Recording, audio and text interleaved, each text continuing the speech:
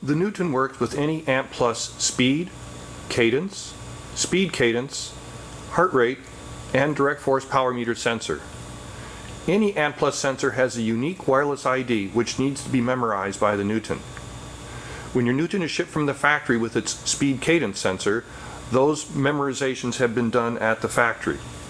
When you turn on the Newton, you'll see a message appear after a few seconds saying that your speed cadence sensor has been found, and everything is normal. The memorizations are permanent and should not need to be changed.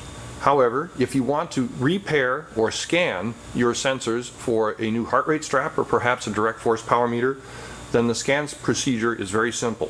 First, make sure that any bicycle that is near yours is carefully moved away, at least 60 feet. When you're ready to begin the pair process, press and hold the bottom and top button simultaneously. A message scan will flash. The 0 means it has found 0 sensors. SPCD means that it found the speed cadence sensors. HRT means that it found the heart rate sensor. It's now looking for a direct force power meter sensor, which this bicycle does not have.